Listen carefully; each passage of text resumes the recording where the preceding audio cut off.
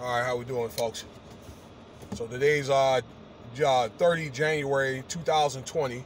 I got like 9:30, a little bit past that here, Pacific Standard Time here. And again, I hope everybody's doing well and being safe out there and masking up, doing your social distancing and all that. All right, to make things easier for everybody.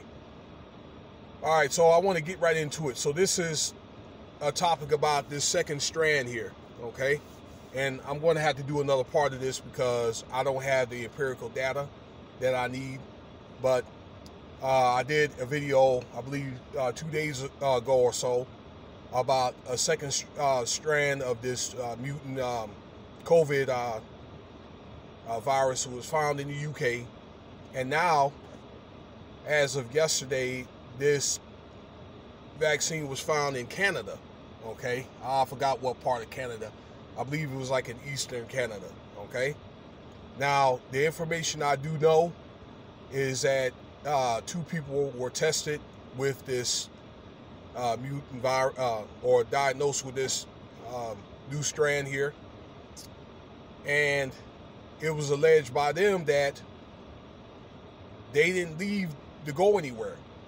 Now, again, I don't want to give any misinformation, all right? But there could be a chance either they may have been exposed to some by somebody that, I don't know, a friend or family member that may have traveled to the UK, or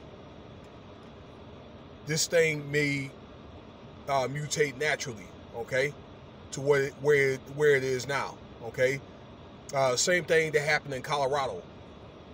Or similar, okay, as far as that theory. Excuse me here. It's dry outside, so I want to put on some Carmex on my lips. Especially the corners there. All right? But, man, I just have, it's one of the things I want to do more research about this virus here. Yeah.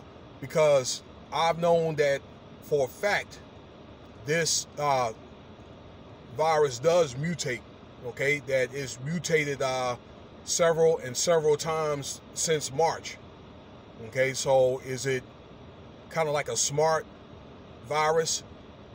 Is it something that can survive, or something that can adjust during like maybe certain climate situations, or I don't know, like based on what part of the world that you're in? Or let's just say if you, I don't know, for instance, like take medications, or I don't know, maybe the vaccine or whatever, is it going to smart mutate? Now, I do know for a fact that over time, let's just take, for instance, like roach spray, okay? And this will probably apply to some medicines too, that cells and so forth do catch on to any type of remedies or like serums and stuff like that, and medicines have to from time to time have to be revised and all that, okay, to kind of keep up with the Joneses as far as in mutating cells or viruses and so forth. All right, but that's a good, question there. But it was found in Canada for the most part, all right. And this the mutated viruses in other countries out in the old world, out in the Eastern world, okay. It was alleged that they were in South Africa, and then not South Africa, but in Africa and some places out there in the far east, that it was alleged to be found. And I'm saying allegedly, okay? But yeah, that's the article that I saw about this new strand here. So that'll be another challenge that the society is going to have to deal with on top of the old strand, okay? All I can just say is, ladies and gentlemen, just be very, very careful, because this mutated vaccine has something like a 30% chance. It's a greater chance of it spreading, okay, and it's just as contagious as the older virus.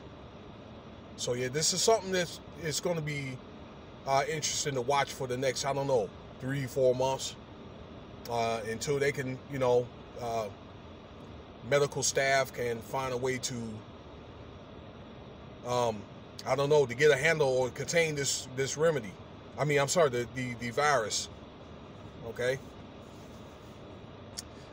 That's all I have on that. I need to do some research on the strand that was found in Colorado, and I'll come back with you guys on that, and there'll be other topics to talk about, like the let's see here, stimulus checks, and also like PUA and all that on scenarios on that. Real quick, the stimulus checks are coming out very, very soon here in the next few days, but it could take up to, from what I understand, 8 months. Okay, but that's a different topic for another time.